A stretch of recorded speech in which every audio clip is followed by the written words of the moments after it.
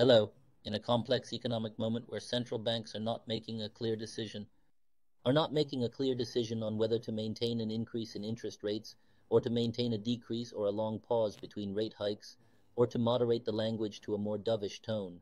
Rate hike cycles or to tone down the language to a more dovish tone. We are in a really complex situation for the economy. That's why stock markets have shown mixed results the last few weeks, having the downside, and there is a high level of uncertainty at the international level because it is not clear what the way forward is. In this context, the whole world has turned to China as a possibility to solve this problem. In the 2008 crisis, it was China that somehow pulled and carried the rest of the economy and allowed it to recover. Today, the situation is very different. What is a soufflé? A soufflé is a bread-like bechamel dough that when baked reaches a perfect, fluffy shape, but when taken out of the oven due to the cooling of the dough, it becomes visually unpleasant. Why is China said to be an economic soufflé? The Chinese economy experienced slower than expected growth in May, leading to speculation that more stimulus is needed to maintain economic stability in the aftermath of the pandemic. Both industrial production and retail sales have shown slower growth compared to previous months and analysts' forecasts. These data reinforce the argument that China faces deflationary risks, that is, a general and continued fall in prices, rising debts to local governments, youth unemployment, and weakening global demand.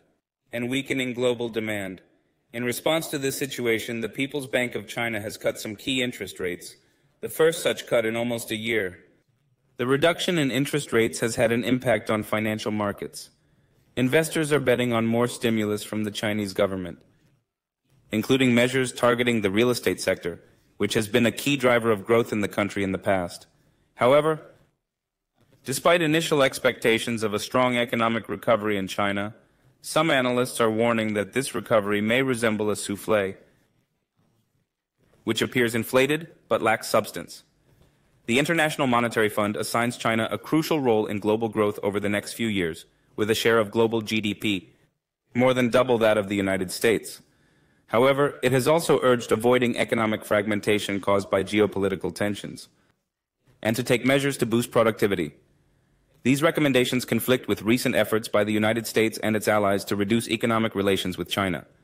In addition, there is weakness in inflation in China, which has unexpectedly fallen. Although inflation was expected to pick up as the economy reopened and households returned to normal, there appear to be factors that are hindering this recovery. This has prompted some advisors to the People's Bank of China to suggest implementing more aggressive measures such as tax cuts, or even handing out checks to households to stimulate domestic demand. In short, China's economic data indicates slower than expected growth, which has led to the cutting of interest rates and has led to speculation about the need for more stimulus. Inflation has also shown weakness, raising concerns about domestic and external demand. Although China continues to be seen as a crucial player in global growth, significant challenges remain. For decades now, China has been one of the most important offshoring locations for the Western economy, and this continental leap in industry has been a major source of offshoring. And this continental leap in the industry from nearshoring could have a direct effect on the Asian giant's economy, which could be reflected when we least expect it.